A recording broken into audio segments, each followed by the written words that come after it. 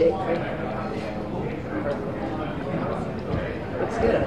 Oh, thank you. So how did Cody fight come about? Because I know that wasn't really your first choice. You really wanted the Demetrius Johnson fight. Yeah. But now you're fighting Cody here in a few weeks now. So how did that happen? Yeah, man, I was chasing that Demetrius Johnson fight. You know, it just didn't seem like it really wanted to work itself out. So I feel like the next biggest hyped up fight was Cody. You know?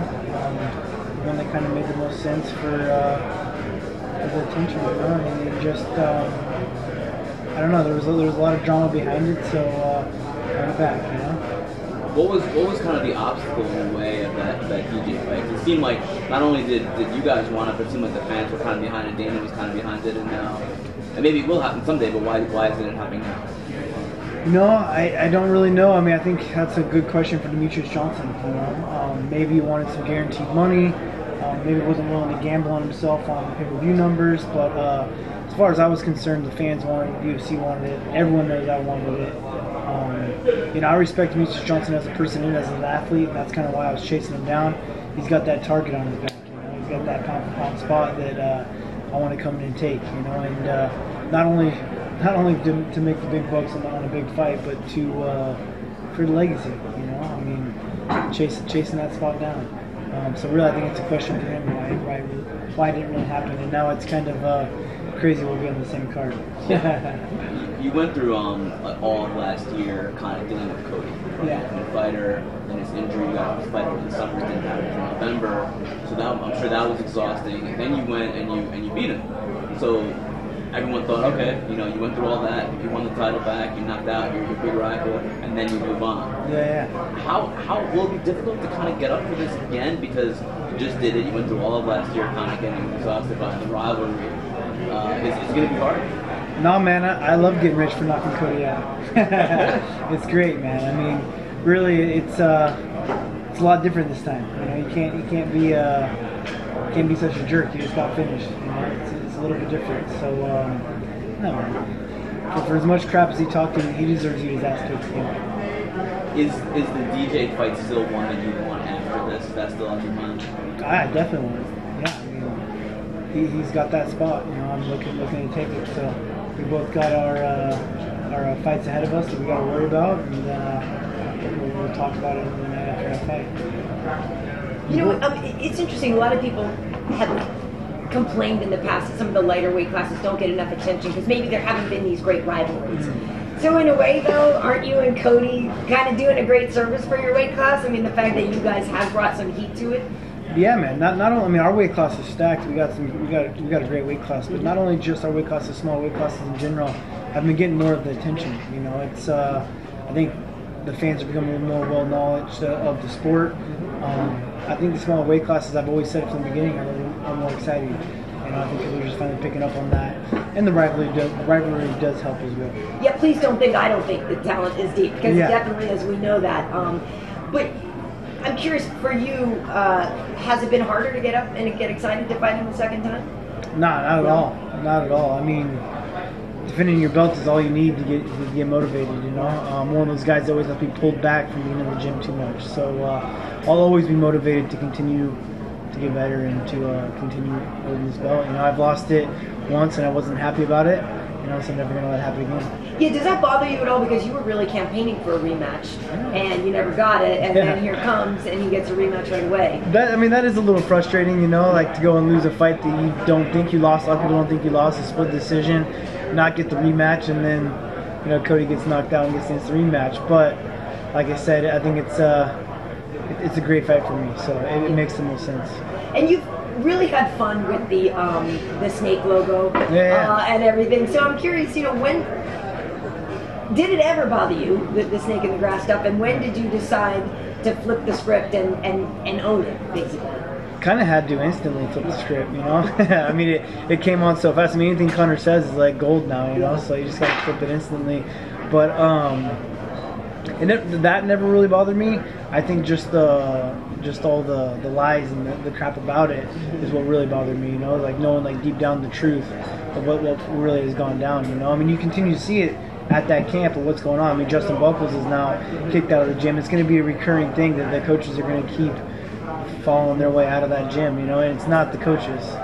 So it'll all come about. If it's not the coaches, it's the... it's the man in charge. Yeah. But you've been a little bit of a nomad in gyms, in terms of gyms lately. Yeah.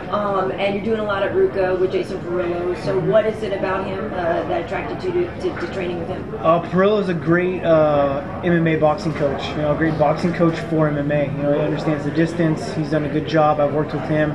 But we started our own gym called the Training Lab in Anaheim. So that's kind of like my home base, as well as I still live in Colorado. So Dwayne's right now flying out every Monday, Tuesday, Wednesday to be in my camp out here in Anaheim. And I'm still with Dwayne Ludwig out in Colorado as well too. But I'm one of those guys that's gonna learn from the best and travel and learn from as much as I possibly can, because that's the only way I'm gonna get better. If I strictly stick to Dwayne and only do what me and him are gonna be doing, even though we're still evolving, you're still gonna be held back, you know. So I feel a new set of eyes. The distance is different with Perillo. His striking's a little bit different, you know. Like, he's got stuff to teach. Just like my jiu-jitsu, I'm working with Felipe Del Monica at Gracie Baja.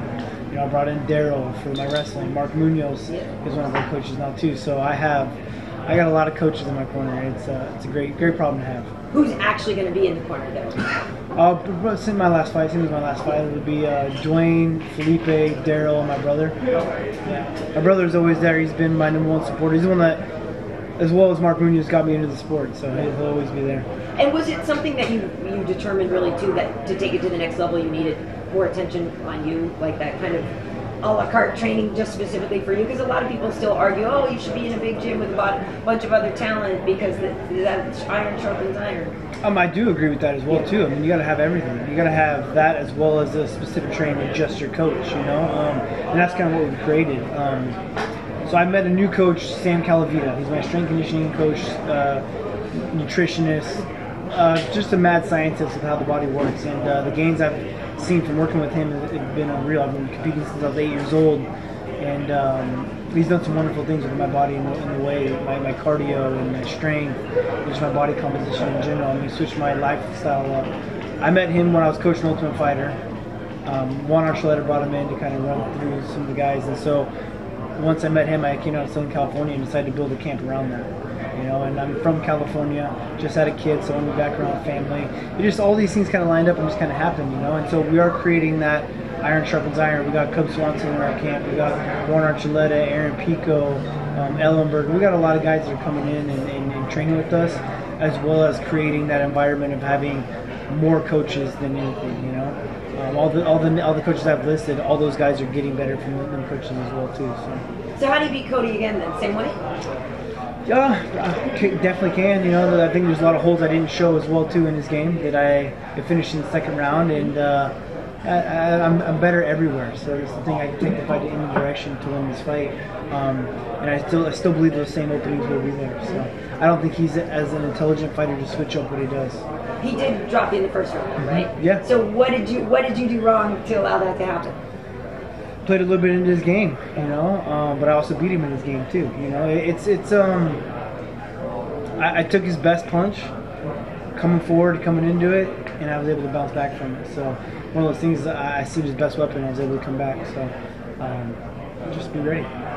Is the personal stuff with him still there, or is that now over after a while? You know, it never really was personal with me and him. Like, I never had a personal. I mean, it became personal by the attacks and stuff, you know. But I don't have a hate for the guy.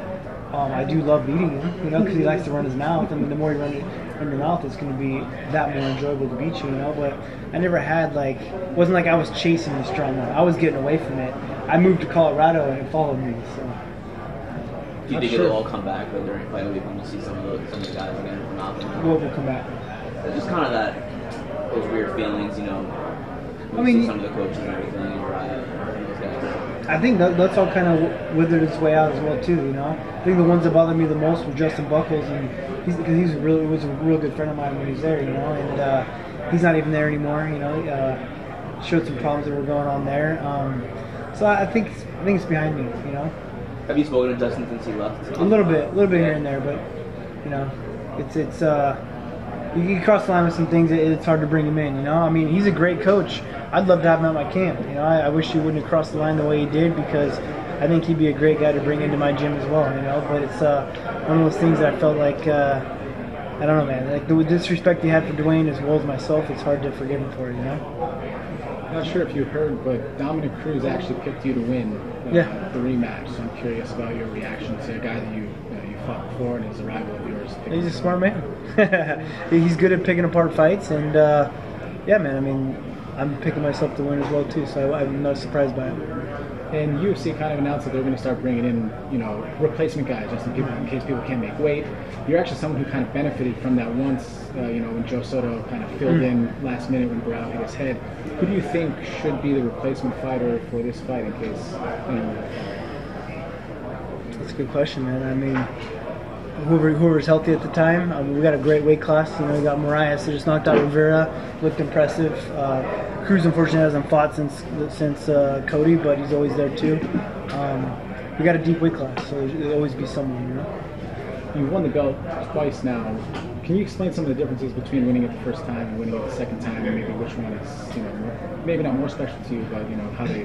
There's definitely one that's more special. I mean, it'll never be beating Barao the first time. You know, winning the belt and proving everyone that who I was and how good I was. You know, and I kind of felt that I was champion the whole time. Even though, like all the stuff, I always told myself that I was still defending my belt. Every time I went out there and I was fighting a sensei, you know, the #1 ranked guy, defending my belt. I'm fighting Lineker, #1 ranked guy, I'm defending my belt. So in my mindset, I just kind of kept it that way, you know. So obviously beating Cody was a great thing, but that was more because of the rivalry and all the drama that was going on behind it. Nothing will ever top beating Barao. You were 28 when you won the belt, and by contrast, Cody was 25, which is around the time that you were on the Ultimate Fighter. Having had that experience to kind of grow and mature, do you think maybe that was a little bit too much too soon for someone like Cody, being young and winning the belt? Not really. You know, it's just the fact that I didn't start fighting until I was 24. You know, I didn't even learn how to throw a punch until I graduated college. So I think it's just a different. I mean, the sport's so popular now that kids can train it at a younger age. You know, for me, it was more important for me to get through school first, and it's just a different time in life. I'm glad that my success came later in life, because what I'm going to do with it is a little different. I have a family now, and that's where I'm putting my money and my fame into, is keeping that successful and putting every attention to that, you know. Both of you guys have kids since the last fight. Do you think in some way that has kind of diminished and lessened the trash talk between the two of you? Maybe. We're both fathers. I don't know, man. I mean, you know, I always have a joke saying that it's kind of weird having a kid, because now I actually have to grow up and I can't be a kid anymore, you know. So possibly, but that's just me just joking around, you know. Your first Father's Day, right? Yeah, my first Father's Day. Yeah. That's exciting. Yeah, I know. Thank you very much. Speaking of kids, you trained with Aaron Pico. Yeah, man. Seriously, a kid that, oh man, the kid's an animal, one of a kind. Just even, I remember watching him wrestle when he was 16 years old and beating grown men in the toughest sport in the world, in my mind, wrestling, you know, and just how competitive he was back then, and just a mental athlete, and then getting to know who Aaron Pico is. Kid's a champ, you know, even if he's not it yet, he is. Like, in no time he will be. He's technically in the martial arts, he's awesome. Mentally, he's the strongest guy I've ever worked out with. He's one of a kind, man, for sure. How did you guys meet? Was it from wrestling days, or how did that kind of relationship happen? No, he's a decade younger than me, so I never met him. Yeah, you're right. Yeah, so, were you babysitting him? Yeah, right. Yeah. Sorry. No, it's all good. But no, in the wrestling world, I obviously watched him because I was a fan of the sport, so watched him and the name he was creating for himself. But I met him through my strength and conditioning coach, Sam Calavita. So when I came down to Southern California to start working with Sam, Aaron was already working with him. Juan Archuleta was the one that brought us all together. You know, Juan Archuleta's in Bellator, and so I've continued to get to know Aaron Pico through our strength and conditioning coach. And I've never worked harder in my life than with my strength and conditioning coach, and Aaron makes it look easy. So. And I've always been the most competitive guy. Like, I've always been able to, like, every gym I've gone to, I've always been like, yeah, I'm the most competitive. Like, I get a bad rap for it. Like, I've always want to beat everyone at everything. I don't care what it is. Aaron's the only guy I've ever worked out with that's more competitive than me. You know, we could be doing a hand bike and we're racing to a mile, and he stands up like he won a world title when he beat me. You know, it's crazy. The kid's, he's something else, man. question for you: 9 a.m. or 4 p.m. weigh-in? What do you like? I like the 9 a.m. weigh-ins, but I think I'll probably benefit more from the 4 p.m. because my opponents won't have as much time to recover as I will. I mean, I think I have it down to a science that I can recover and do my diets the right way. My nutritionist Sam Calavita has got us down perfectly. So I think as an advantage, the 4 p.m. What I like personally, I like to be able to eat all day long. So I make my weight instant. I wake up, I'm on weight. I don't cut much, you know. So. Well, what do you think of the idea of them moving back to 4 o'clock? I think guys are gonna have less time to recover. I mean, I think maybe you got more time to make the weight. I don't know. It just never made sense to me why guys were missing weight more often when it was earlier weight. I guess not waking up and not having their weight in check. I'm not really sure. So maybe we'll miss weight less, but have less time to recover. Have you been told at all what your weight is going to be for UFC 227? Because the fight is coming up pretty quick. That's 7 weeks. No, I haven't been told. I'm sure I'll see what the show's in front of me. But that thing, my weight's in check, so I'm not really too worried about it. Whatever way they decide to go with it, I'll be fine. Are you surprised that Dom Cruz, you're talking about him before, hasn't fought since that Cody fight? And was he ever on the table for an opponent for you for the title? No, I'm not surprised because this has happened to him before. You know, he's had these long layoffs. He's been injured a lot, so definitely not a surprise. But his name will always be up there because of what he's done, you know. So, in the fight that we had, in a controversial decision in my mind. So yeah, I mean, he'll always be up there, but not a surprise that he hasn't fought. Do you feel like you'll probably see him still down the line? That'll also be a fight for you? Maybe, man. He's still got to come back and prove himself, you know? There's no way I'm giving him a rematch without fighting someone else, you know? I mean, that guy made me go through the ranks, so we'll see. Not that you want to consider losing, but, I mean, a trilogy fight would happen for sure, I would imagine, if Oh, there's no trilogy. I'm winning. There's no ifs, ands, or buts.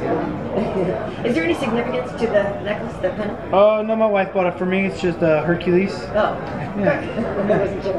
And I was wondering if you were a natural blonde, but you are because your eyebrows are blonde. I'm feeling like you're loving Southern California. Yeah, the tan and the blonde hair has definitely come out being in Southern California. No, natural. Yeah. No, I don't. How did this Dillashaw shirt come to be? It's a picture of you as a kid, right? Oh yeah, that was a joke, man. It started off as a joke. My manager, People love it. I know. My manager was like making my website, and he was like making up some mocks of T-shirts, and that was like just a joke. He put it on there, and my wife's like, "Oh, I want that shirt. Can you ask him to like really make that? I want that shirt." He's like, "Dude, we should put it out there and see if anybody else wants." Like, no, don't do that. Like, I told him no, I didn't want him to do it, and we posted it, and everyone wanted it, so we decided to. Makes a limited edition of them, you know. So Did it sell out? oh yeah, instant, like within 20 hours. Yeah. Nice. You gonna print more, or is that it? I think we'll put printer maybe a little more maybe closer to the fight. You mentioned this a little bit before. You mentioned Marlon Moraes' victory and stuff. So when you look at the top of the ladder and stuff, a lot of those people you have fought, but is he somebody that you figure is due for a title shot? I mean, once you beat Cody, you would entertain Moraes next, or what? I mean, possibly. I mean, he does have a loss against Singsal as well too, so it's always like that weird situation. But yeah, I mean, absolutely. Yeah. He's got to keep your eye on him, right? He's looking impressive. He was impressive before he got in the UFC, so it's a guy that me and Dwayne have definitely looked into. Yeah. But would you rather stay at 35 or look for a super fight? I mean, I would love to fight Demetrius Johnson. Yeah, of course. You know, I mean, that's the fight I've been chasing down. But look, man, if I'm healthy, I'm training, I'll fight whoever's in front of me. You know, I don't want to wait too long. And you mentioned before that you can make 25. Yeah. So you're certain of that? 100%. Yeah. So I was told like last summer when Cody pulled out of the fight, Dana told me like, all right, you want Demetrius Johnson, that fight's gonna happen. I had 3 weeks, and I got my weight down to waking up at 140 pounds. And I was not, you know. That's what DJ walks around at. Exactly. Basically, yeah, I was waking up in the morning 140 pounds. So. Would you also fight him if he came up? Like, let's say you were 35? Yeah, I mean, absolutely. I would love to do it at 25 because I don't want the excuse of me being the bigger man. You know, I don't want like, oh, the only reason why he beat me is because he's bigger than me. I can make your weight. I'm not bigger than you. You know. So that's why I want it that way. Would you consider a non-title fight at 125 just to prove that you can make the weight? Sure. I mean, as long as I'm getting paid as a champion. that seems to be one of his stipulations, that he doesn't want to take the fight unless you can prove. He's going to create all these stipulations. I think it's more of not wanting to take the fight, and it's always something. What do you walk around at when you're fighting at 35? So as of now, where I'm at camp, I'm continuing to try to put weight on, like good lean weight. Right now I'm waking up, 153, sometimes 55, just depends. But that's me trying hard and eating a lot and lifting heavy. So. And then at what point do you kind of start to taper off? I'd have to ask my coach. He has me taper off a little bit sooner. But that's because we're putting on some solid mass now. My body composition is completely different. I mean, I walk around with like 6% body fat now, so it's a little bit different. It takes a little bit more time to lose muscle than it would to lose fat. And what do you like arrive at, like the fight week at, like on Tuesday? Where you usually at? Shoot, I used to show up a little bit heavier then too, so I'll probably nothing less than 10 pounds. It's barely even, not even that much for water, but just pretty. Yeah, it's a little bit of water, yeah. Obviously, there's some big fights going on before your fight. You're looking to be a champ someday. Do you think DC's going to get it done, or do you think he can beat Stipe? I actually do. Yeah, I've been picking DC to win. Great fight. A lot of respect for Stipe as well. I just think that he's never seen the wrestling that Daniel's going to bring to the table. And I think Daniel's really liking the weight class too. He did great at Strikeforce at heavyweights. I think he's going to do great at heavyweights in the UFC, and I think he's the strength behind his wrestling is a lot to handle, and I think it's going to be enough to get him the win.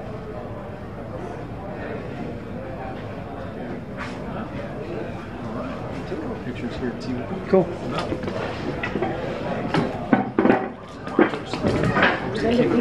Cool.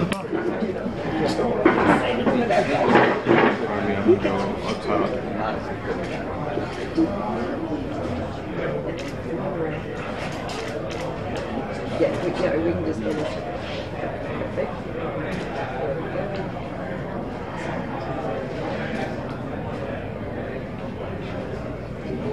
Yeah.